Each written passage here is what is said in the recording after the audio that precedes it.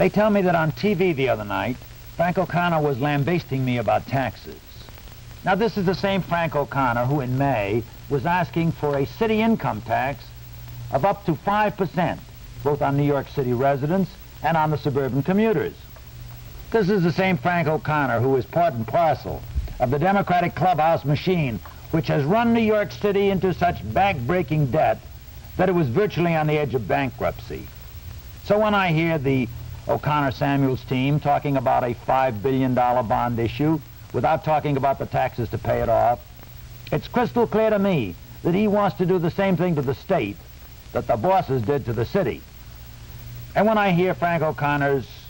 could be, might be, maybe promises of tax cuts, his promises to hold down spending while spending more money, I just wonder how many of you voters he thinks he can fool.